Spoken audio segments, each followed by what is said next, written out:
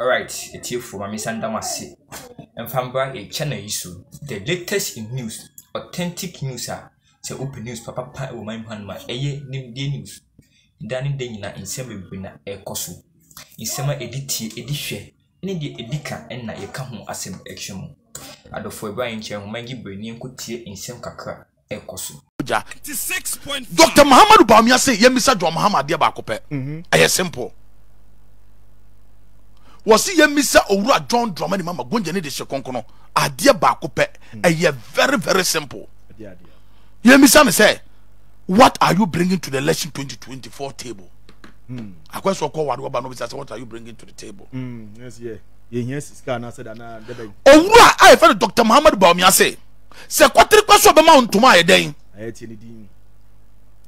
First time in your unemployed graduate association, na John Mahama time.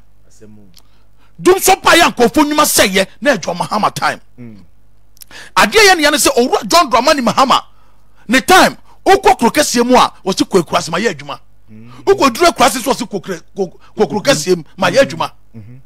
Ese ensem o kan ye se wa ye Ghana kwanyina tituru ne ajakodwom kwanyina na nya wo green book nim. Enso na green book yi adwuma bia ni wa okaso ye anu aye. Owura John Dramani Mahama se oba obebie nwuma. Na obeye vice president be ye president adwuma be no obie no Ghana. Dr. Mahama Bawumia say tieniye nipa bie no na dwene mu do a John Mahama kase obefa ne serious. Really? Nobody in his right senses will take him serious. Wabeye president da. Say John Mahama be president da dia and kan nima betima ye diama no. But so Owura John Dramani Mahama be president da no. Ne records wo ho, Bawumia no so records wo ho. Dr. Mahama Bawumia so osisu dua. Say adwuma bia wo ye bia no. Ayena na Akufo-Addo no oboa no. Ayena na Akufo-Addo ni suade hu no. Ono onye president da. Osisu biem so ba 11 no betwam. Ayena na Akufo-Addo adwene, one kenofurata adwene. Okay. Enwu seta so betwam, betting tax so betwam, pampers tax so betwam. Taxes be bro be yi nyina free ho. Wose nya wo se koso nyina bibia Ayena na Akufo-Addo a. Ono nka ho. Ono oboa na eni suade hu no oboa no. So oboa na man dia ba. But onye president da. But John Mahama was assemblyman da. Okay. And okoye MP. And okoye deputy minister for communication. Ye hu ade na obe minister for communication. And o sa be ye oye MP ni minister for communication obe ye running mate.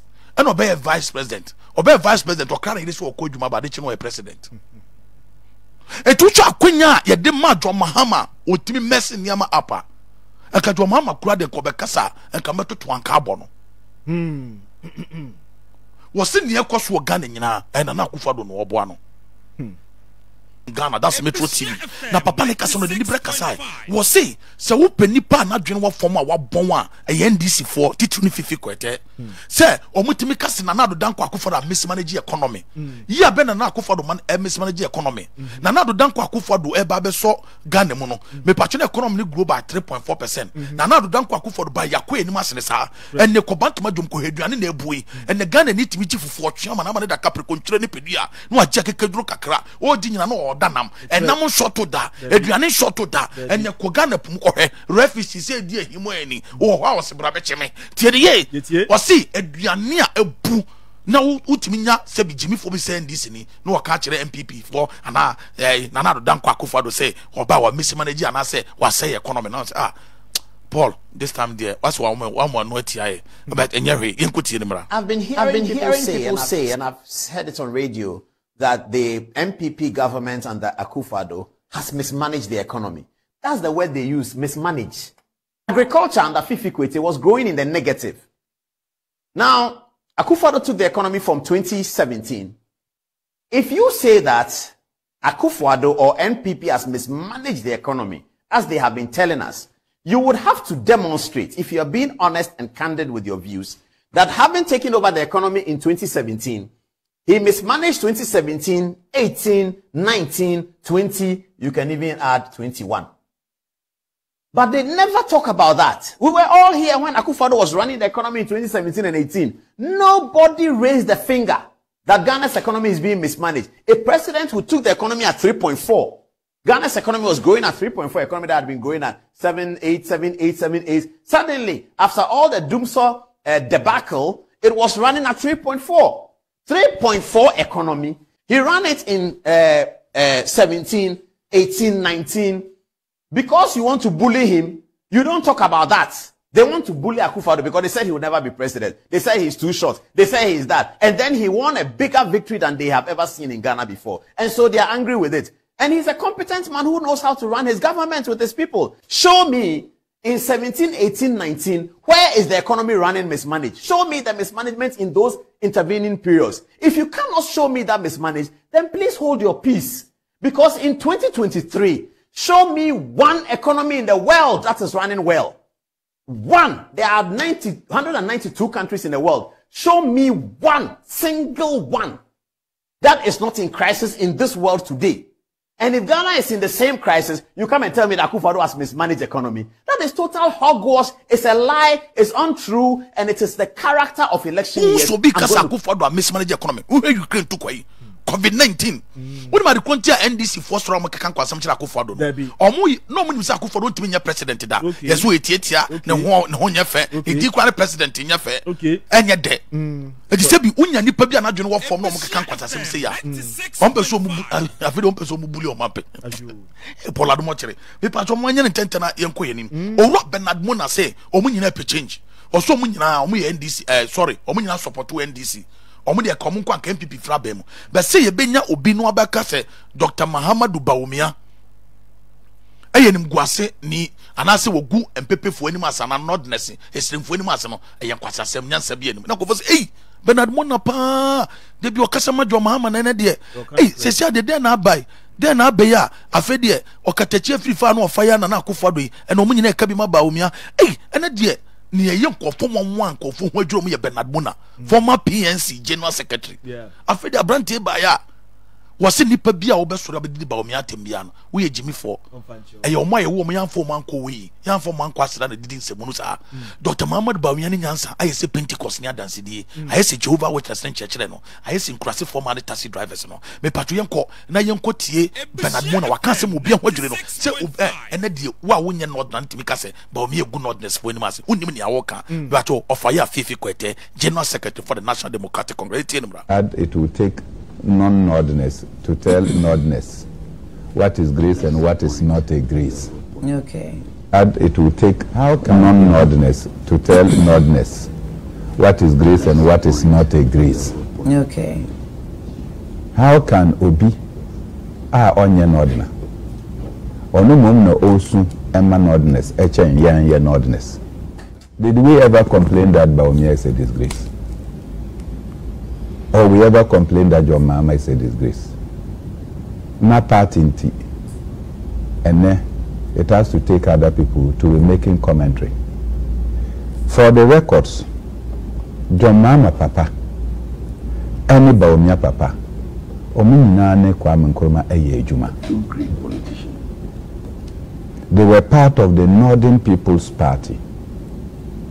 For the records, baby anajo mama ne papa fie ewo in Accra, Kanda. Oha na Bawumia ne papa ne fie ewo.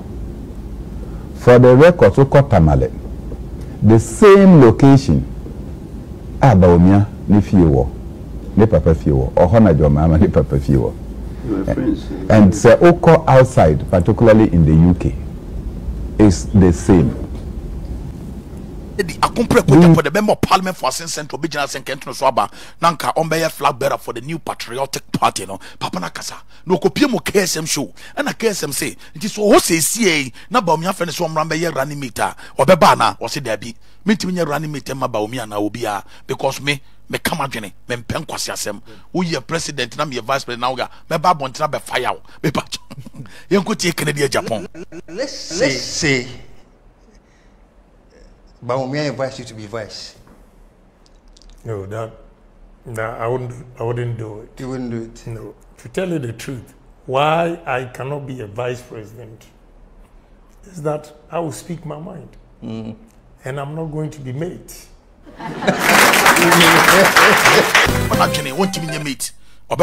Marcus, you're very careful. www.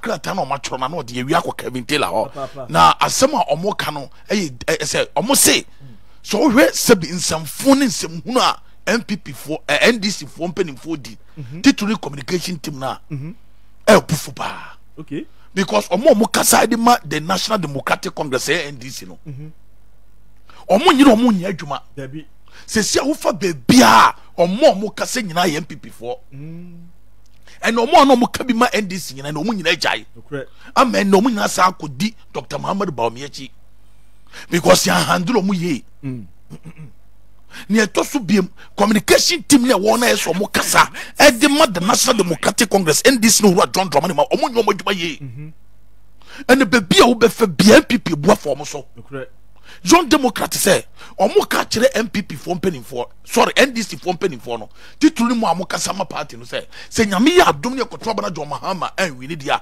mbedwane free kro we mu this time for money brain kosua isi so because owura ase du ketia mo ti ase say omo kura no omo kai omo ba no machine breaking to omo ka tra register e to omo ko omo ko koto mo ni figure bia omo mpanimfo na da omo che enti so omo nim no omo nim na yon democracy omo koto aba na se NDC dintwa ombe bo mo mpanimfo no okro bu papa tituni mo amokasa ma party no that's right because wo share NDC panyini bia na wo ka chen say oh ade we ni ade we na moya enka bebo a so message ai abane de yawi ni awi samum yo wo share makusa a ono da NDC fo ano woda kodwom na ka bibia share makusa wo e dia ponte crazy no e be wi ni ayo nunu mo nsere enti wo share NDC panyini bi na opeso ni din komo na de secret bi kwa na o so me se same ho aba golden tulip ana Lancaster na akwese wurumo o mpie da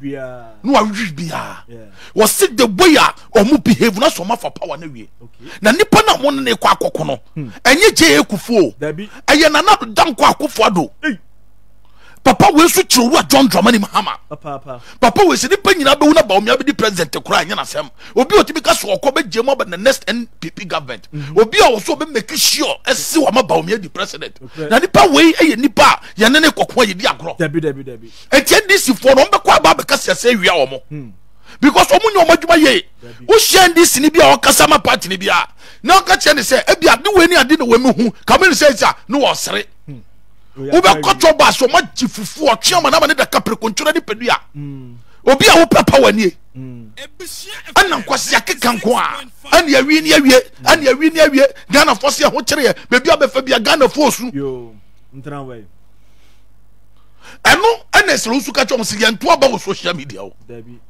won share bala boss bi esi social media da enti young democrat NDC mebru na wo say this time so munim no mo koto aba no mo luso a on be guampani for no kro papa eno na Kevin Ekobedu Taylor say one young democrat for the adwene because hate the way Sami Jemfimu ye ene nsem a MPP kagu ndi so mo nyina ye dina Sami Jemfimu nya agimie no ye ko tie Kevin Ekobedu Taylor waste of our resources as a nation.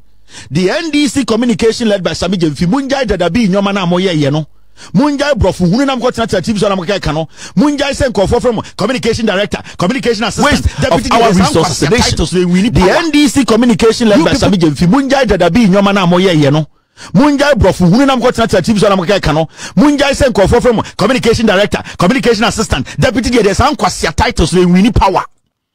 You people should get out there and do the job.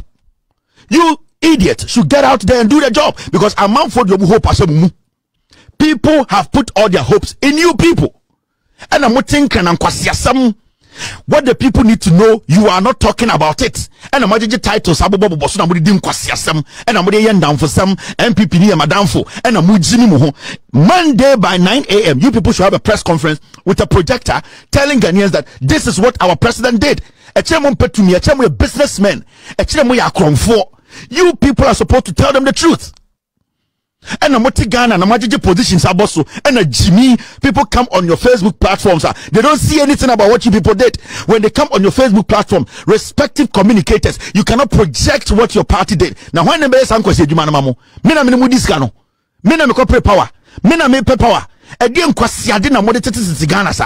and majority of you people are there and you see these videos. You see all these things. Go on NPP, NDC platforms so they don't show anything that they see. But people like us are showing these things. You don't even force to get these things to show to the people. Jimmy, man, what kind of foolish communication is that?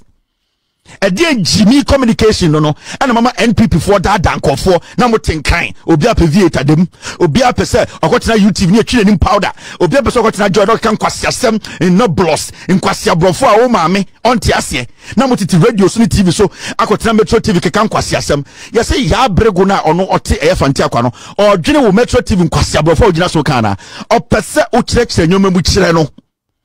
Opesa muchire say edwumadi amudi yenie na eno na beboa no monja nkwase ade na modete tetenkan ye no. We are angry, we are angry. We need power because Ghana baby edunya hwe ne ya mo nkwasiafo no mo ba wie sika na ye ne ma bebre, and we are not ready for that nonsense.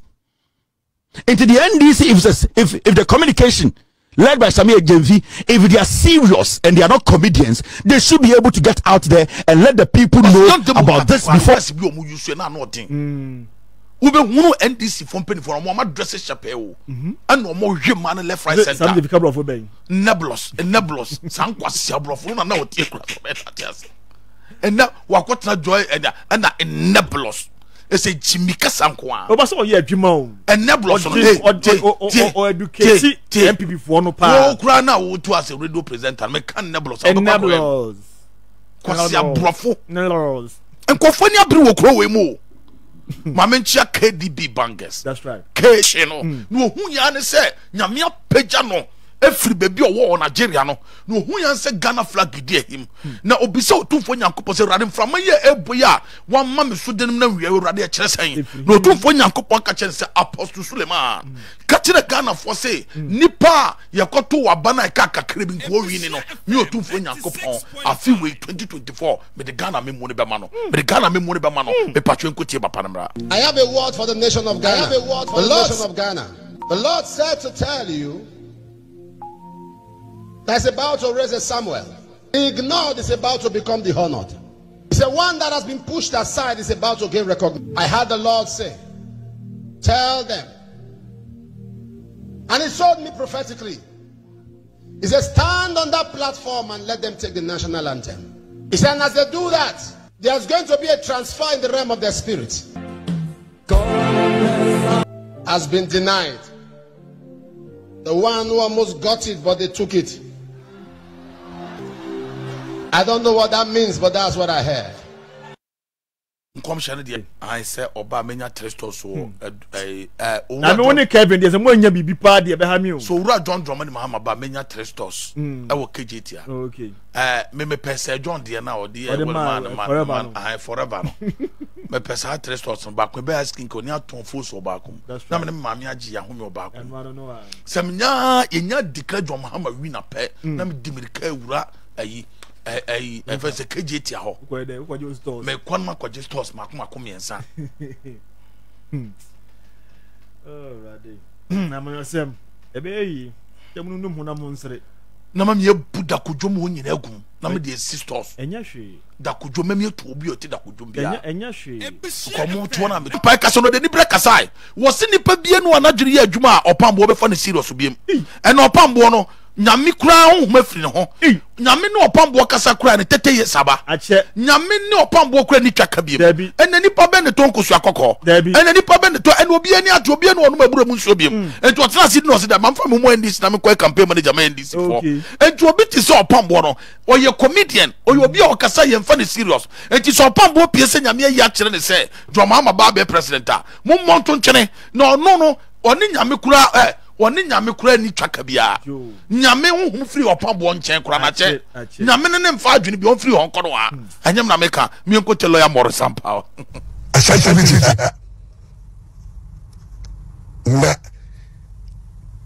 nisema be firi mu baba ubisa wo se ngosano wahi se amse se wo sra sa na dani kasa ani comedy ye because we so upon most that the asa papa they don't be munya me so wenya miss call aya real ho say upon go and most that say to the say and no be na no a one any politician upon go the politician when you nima if we tell you major to Mahama campaign manager any communication team o pambo nyamesum and nyamesuma nyameduma de man so onye o pambo onye and sana ke won so bumu so na egu hono ta hono we tell you to chen the fellow Mahama campaign manager na Chantereji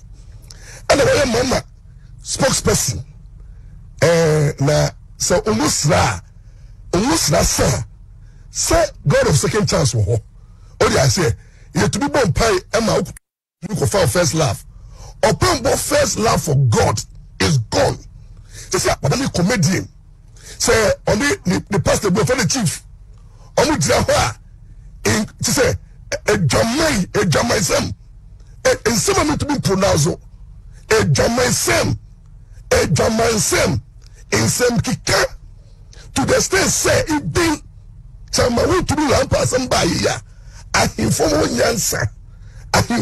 nyansa kuma sa himfo a omo ni die no mo nyam atra sam do so nya ka sam na ye ato ye otufo en aka sam odi de netia so a opambo te ho si ahimfo na koje bra